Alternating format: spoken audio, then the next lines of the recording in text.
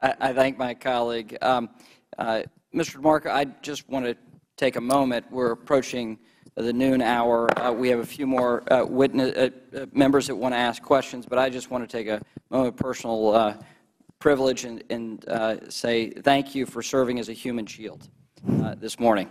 I know it's been tough, but we certainly thank you for your service. Thank you, Mr. With that, Mr. Gowdy, the subcommittee chairman, Mr. Gowdy is recognized for 5 minutes. Thank you, Mr. Chairman. Mr. Haldeman, why did the enterprise enter a conservatorship? The enterprise entered a conservatorship in September 2008 because of the severe economic stress our company was under, and in the words of Secretary Paulson, felt a timeout was necessary. Well, do you agree with Mr. DeMarco? Because in his testimony, he said it was a series of poor business decisions that led to the conservatorship. Do you agree with that or disagree with that? In my tenure at Freddie Mac, I've tried very hard to... I'm not asking about that. I'm asking about decisions that led up to the entering of a conservatorship. It's a very simple question. Were there poor business decisions that led to that? The answer is obviously yes. I mean, we can have this exercise as long as you want to have it, but the answer has to be yes, right? Or else there wouldn't have been a conservatorship. It's difficult for me to say that because I don't want to second-guess my predecessors. Well, we are paying you a handsome salary because you're supposed to be an expert in the field, and you're not going to second-guess your predecessors? It's because it's very difficult to say what you would have done, what one would have done at that point in time, given those circumstances and pressures that they were under. So you can't think of a single poor business decision that was made prior to 2008?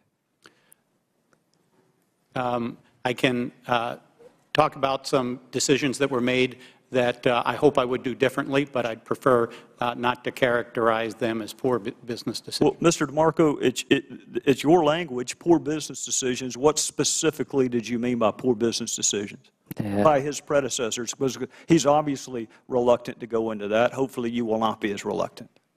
Mr. Gowdy, both Fannie Mae and Freddie Mac reduced their underwriting standards, allowed much greater risk in terms of the mortgages that they purchased. They reduced the guarantee fees, the insurance that they were charging for this, and they made investments in private label mortgage-backed securities that, while at the time were all rated by private credit rating agencies as AAA-rated securities, clearly we have seen that there was substantial risk in those instruments. And so these are business decisions made by the executives of those companies at the time to make these decisions. This is largely occurring in the period from 2005 to the first half of 2008. Who was Daniel Mudd? He was the CEO of Fannie Mae during this period. What was his total compensation? I don't know off the top of my head, sir. So you wouldn't disagree if it were $12 million? That could be right. How about Richard Siren? He was the CEO of Freddie Mac.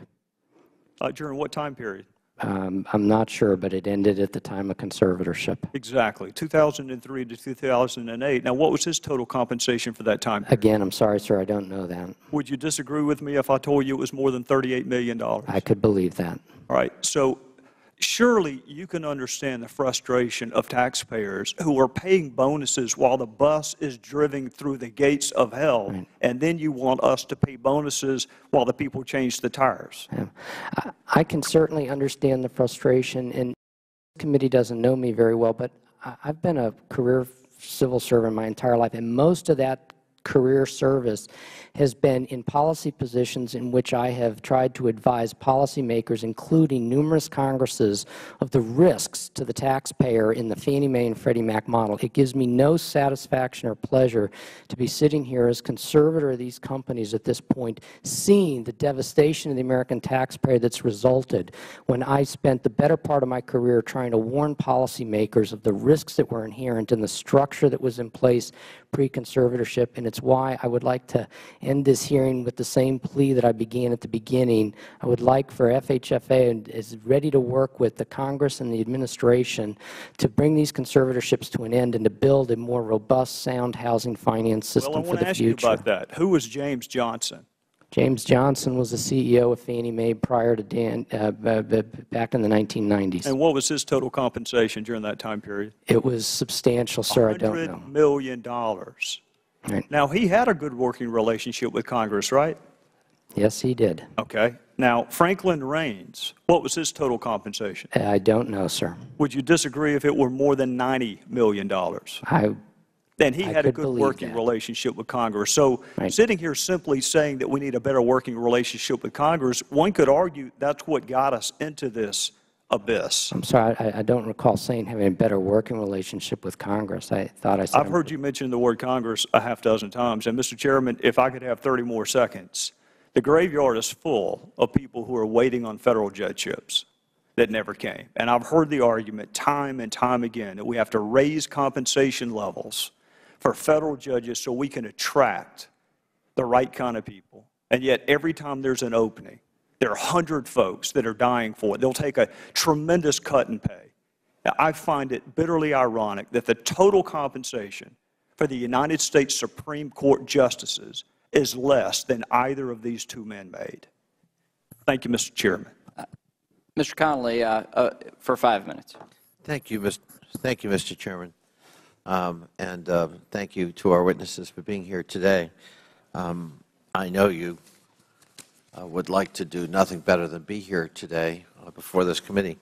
Mr. DeMarco, if I understood your testimony, you make the argument that putting aside histrionics, putting aside public opinion, even putting aside the opinion here in the Congress, the problem, the challenge you face is that a substantial number of the mortgages of the United States are tied up in these two organizations, and you've got to find competent, highly qualified, skilled managers willing to manage at Freddie Mac and Fannie Mae, and therefore you have to give a nod towards sort of what the marketplace offers in terms of skilled managerial leadership, and thus the compensation we're looking at. That's correct, Congressman.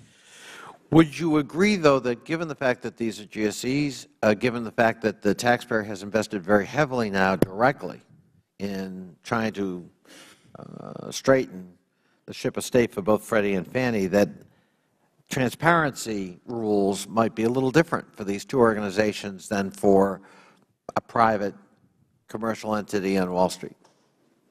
I think that there can be allowance for greater transparency, yes, sir.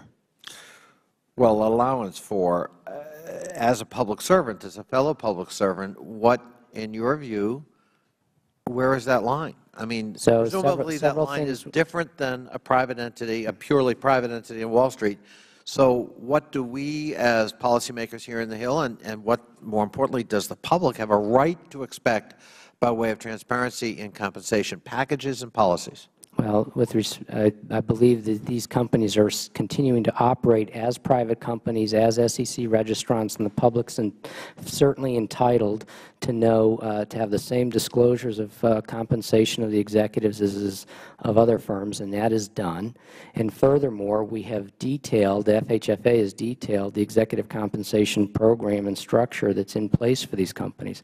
But we go beyond that with respect to disclosure, and we provide numerous reports to the Congress on the conservatorship operations, both in terms of detailing the sources of the losses that have led to these taxpayer draws and detailing the activities that are underway at both companies to assist homeowners. Mr. DeMarco, you're familiar with the Inspector General report that was actually critical with the compensation system, and I quote, FHFA has neither developed written procedures to evaluate the enterprise's recommended compensation level, the enterprises referring to Fannie and Freddie, each year, nor required agency staff to verify and test the means by which the enterprise calculate their recommended compensation levels.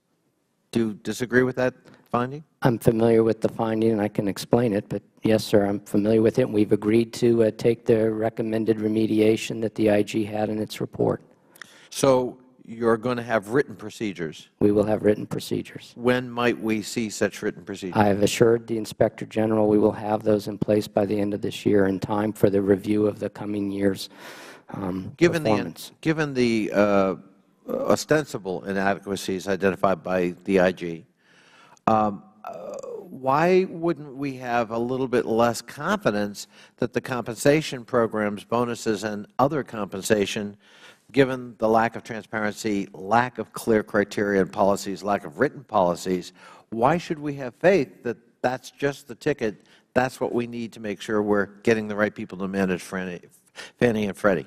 So it's a fair question, Congressman, but the companies themselves disclose the scorecards and the ratings on them. What the IG was referring to was within FHFA, the FHFA internal review process, these scorecards did not have written procedures as to how that should be done. The IG did not say we didn't have a process. He said we did not have one documented, and he's quite right about that, and I believe that that's a proper control system, and we've agreed to put that in place. With regard to the calculations themselves, this is the IG saying, well, you've delegated to the companies to undertake normal day-to-day operations, including calculating pay, but we think with regard to these executives, you ought to send an FHFA examiner in there to recheck the calculations that have been done to determine the pay. We've agreed to do that. One final question, if the Chairman will allow. This committee, Mr. Cummings specifically, on behalf of the minority at least, requested copies of compensation agreements from your office. We received recently heavily redacted copies of documents. Is it your position that this committee is not entitled to see the actual unredacted compensation agreements involved with Fannie and Freddie? Sir, this has to do with distinguishing people who are named executive officers and those that are not, and it's trying to respect the privacy rights of those people. But we have provided the committee, I believe, with a great deal of information detailing the individual executives of the company and the compensation that's being paid. Would the gentleman yield? Oh, of course, Mr. Chairman. Mr. DeMarco, the majority feels that you've been generally forthcoming, but we would ask, would you be willing to provide all compensation packages that include bonuses with the names redacted, however, with, if you will, numbers that could be referenced when we're going through the skill set, so that the gentleman, although you're very right, we don't need to know the names of every individual, we want that respected, we would appreciate it if we could go to compensation levels far below a normal 10K level, and I think that's what the gentleman would like to see. Quite correct. We will provide that. Thank you. I thank the Chair. You're very welcome. We now